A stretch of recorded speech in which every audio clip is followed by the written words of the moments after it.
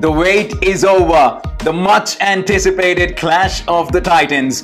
A matchup between the two most complete cricket teams in the world. It's a matchup between Virat Kohli and Steven Smith, Mitchell Starc and Jasprit Bumrah, some of the biggest names in world cricket. It's India versus Australia, and for the next 50 days, we are ready to witness cricket of the highest quality.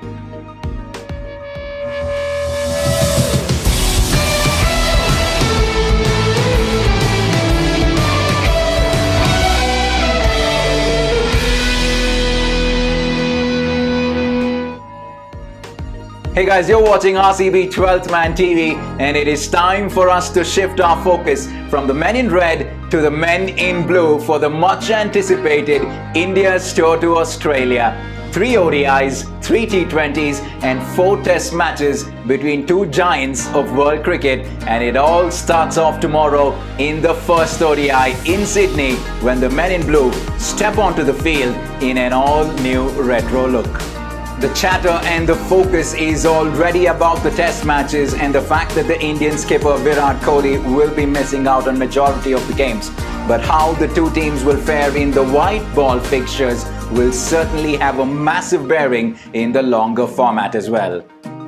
Let's take a quick look at the Indian team, and we'll start off with the batting. India will certainly feel the absence of Rohit Sharma, but it does provide an opportunity for Mayank Agarwal or a Sanju Samson to make their mark on the big stage.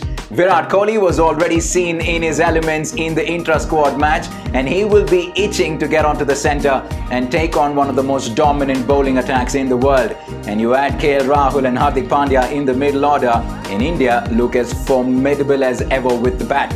And in the bowling, the pace trio of Mohammad Shami, Jasprit Bumrah and Navdeep Saini, they are as menacing as they come. And then the in-form Yuzi Chahal, the company of Kuldeep Yadav, India certainly have all their bases covered and will fancy themselves against the Aussies.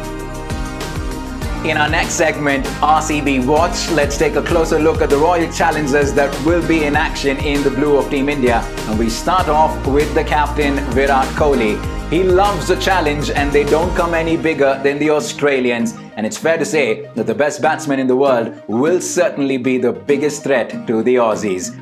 2 more bowlers in action, Yuzi Chahal and Navdeep Saini. Saini had a very good IPL. He was outstanding at the death, including an amazing super over that got everyone's attention, and he will be imperative with the ball for Team India. And then Yuzi Chahal, the magician, with his breakthrough match-winning spells. Yuzi Chahal is certainly once again going to be Virat Kohli's go-to bowler.